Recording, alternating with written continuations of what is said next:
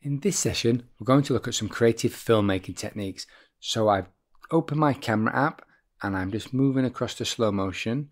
I'm going to turn it upside down and I'm going to place it on the ground facing down. Now I'm on a beach, so I don't want to get sand in the port, but I'm just recording and I'm just going to slowly lift the camera up. There we go. To reveal that beautiful, stunning sky. Let's have a look at the results.